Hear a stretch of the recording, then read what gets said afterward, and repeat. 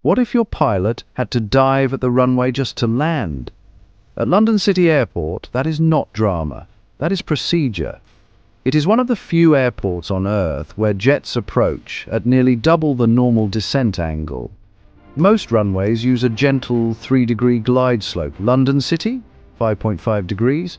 That might not sound like much, but it means aircraft drop twice as fast, threading between skyscrapers before hitting one of Europe's shortest commercial runways. The airport sits in the heart of London's financial district, boxed in by tall buildings and water.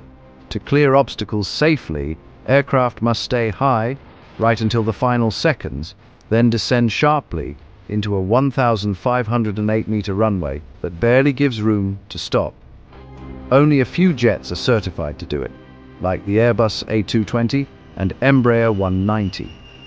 They are fitted with modified flight control software and enhanced spoilers to stay stable during the steep drop, and their pilots, specially trained with dedicated simulated checks and supervised landings before they are cleared for London City.